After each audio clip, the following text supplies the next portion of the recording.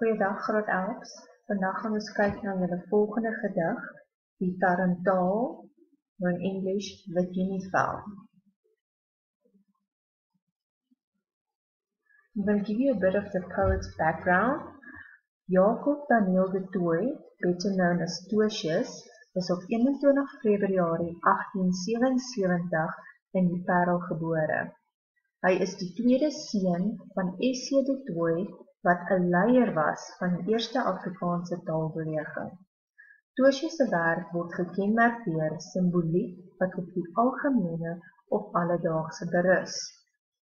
Jacob Daniel de Tooi, better known as Toosjes, was born on February 21st, 1877 in the Parel. He was the second son of S.J. de Tooi, the leader of the first Afrikaans language movement. Toosjes' work is characterized by the symbolism that rests on the common or general of every day. Now I'm going to read the poem to you and then we're going to go through the analysis. First I'm going to read it to you in Afrikaans and then I'm going to read it to you in English. Die tarentaal. Die kruiwelwiel se skreeu geluid. Kerm hy droefgeestig uit. Terwyl die skemering vinnig daal, die tarentaal. Hy soek en dit is ook al laat vir hom 'n kameraad, om in 'n boom die eensaamheid en nag te sluit. Saam sal in 'n blinkblaarboom half slaap, half waak, half droom, en by die nadering van verderf alleen nie sterf. Ek het gemik en met die knaal het een dood neergeval. Die ander vlieg weg. Die ander vlieg met wilde krag weg in die nag. Now in English, the guinea fowl. The barrow with its groaning wail gives out its mournful squeal, while dusk lets fall its sullen cowl, the guinea fowl. It's seeking, though the hour is late, another fowl as mate, to pass night's loneliness, maybe up in a tree. They'll share a dogwood leafy green, half sleep, half wake, half dream, and when their ending then draws nigh, alone, not die. I've taken aim, and at the sound once fallen to the ground, to another with the wild strength takes flight into the night. Right, now let's have a look. Wat is 'n tarentaal? What is a guinea fowl? 'n Tarentaal is 'n wilde voël so groot soos 'n hoender. Hulle wei bedags in troppe op die grond en slaap nags in die bome. A guinea fowl is a wild bird as big as a chicken. They graze in flocks on the ground during the day and sleep in the trees at night. They are monogamous. Now monogamous means they only have one mate at a time. Now on the next slide I've given you a bit more information regarding the guinea fowl, their voorkoms, their appearances, and what their diet includes, so what they eat basically. Now, on this slide I've given you a summary about the poem. Now let's go through it. In die gedig beskryf strofe 1 en 2 'n tarentaal wat teen skemeraand 'n maat soek.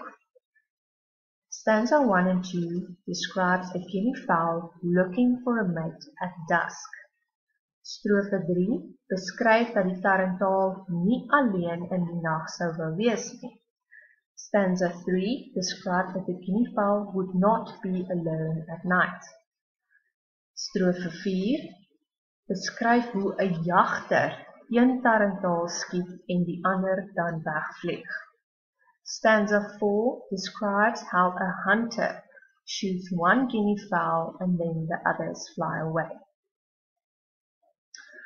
Now die stemming en thema, the mood and the theme. The mood is more of a whining, sorrowful, loneliness, destruction. It basically refers to the death and it contributes to the sad mood. The theme in this poem basically is about death and mortality and the sadness what one experiences when a partner dies. Now, the analysis of the poem. Jy sal sien daar is 4 strofes. Dit is paar rym en die rede hoekom die digter skemering en nadering so gestel het is in te doen met metrum. Nou metrum basically is die ritmiese patroon van 'n gedig. Metrum is basically the rhythmic pattern of a poem. You will see that is one of your questions.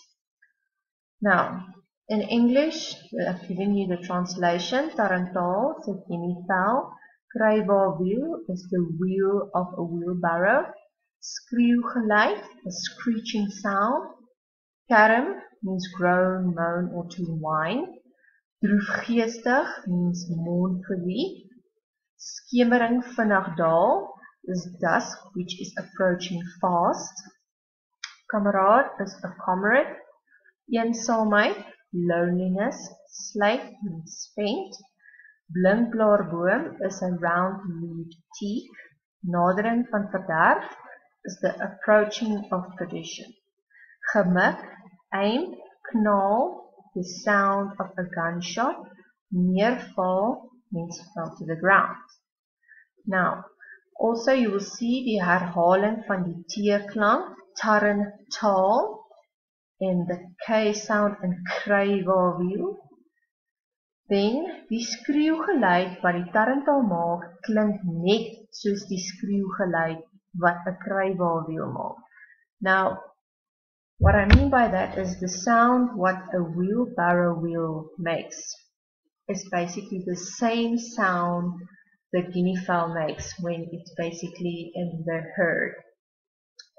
Nou, die kruiwawiel se skreeuwgeluid kerm hy droefgeestig uit, terwyl die skemering vinnig daal die tarentaal. Hy soek en dit is ook al laat vir hom 'n kameraad om in 'n boom die eensaamheid. Now basically die tarentaal het slegs een wyfie. Remember what I said about they are monogamous, they only have one mate. Now on the next slide, you will see there's a lot of repetition. Now the importance of repetition, it means to emphasize. I've also said here there's assonansie, assonance, lang klanke dra by tot swaarmoedige stemming, op woorde soos kerm, droefgeestig, eensaamheid, verderf, sterf en dood. So you will see there's a lot of vowels that is in this poem. That's called assonansie. Die tarentaal wil nie die nag dood alleen ingaan nie. So he doesn't want to die alone at night. Hy droom van 'n slaapplek in 'n boom in die toekomende tyd. So he's dreaming about a place to sleep in the future. Now the last stanza is referring to the hunter. Die jagter or the speaker skiet een dood, die ander vlieg weg, deels in die verlede tyd en teenwoordige tyd. So basically this is where the hunter in this case is also the speaker that shot the guinea fowl, and it is taking place in the past and present tense. Now the theme of this poem, like I said in the beginning, is like death and somberness, what a person experiences when their partner dies. Alright, now let's have a look at your questions. Watter verband is daar tussen die kruiwawiel se skreeuwgeluid en die tarentaal? So what is the connection between the wheelbarrow wheels screeching sound and the sound what the guinea fowl makes? Number 2, have a look at the rhyme pattern. What type of rhyme pattern is there in this poem? Number 3, watter een woord in strofe 1 dui die gemoedstemming aan? So what word in stanza 1 is giving away the mood of this poem? Number 4, waarom dink jy skreeu die tarentaal in strofe 1? Why do you think the guinea fowl is making that screaming sound? Number 5, Waar slaap die tarentaal volgens strofe 2? So where is the guinea fowl sleeping according to stanza 2? Number 6, daar is 3 dinge wat die tarentaal in die boom doen. So there's 3 things that the guinea fowl is doing in the tree. What are they? Number 7, lees weer die laaste strofe en beantwoord die vraag. So read the last stanza again and answer the questions. Would you say it's acceptable what the speaker did in the last stanza? And how do we know that the hunter actually shot the guinea fowl? Question 7.2. 7.3. Wat het met die ander tarentaal gebeur? So what happened to the other guinea fowl? The one that basically was left behind.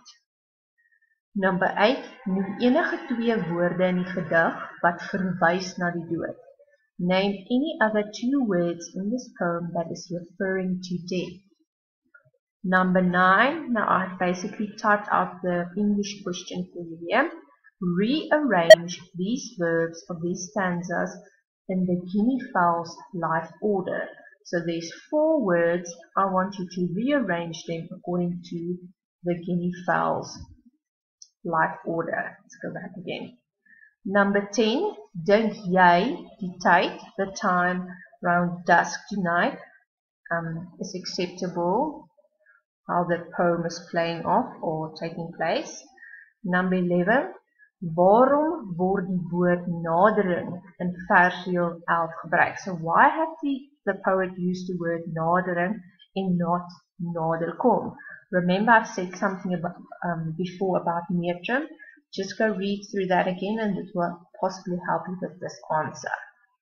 I hope this was helpful. I want you to do this work in your literature workbooks.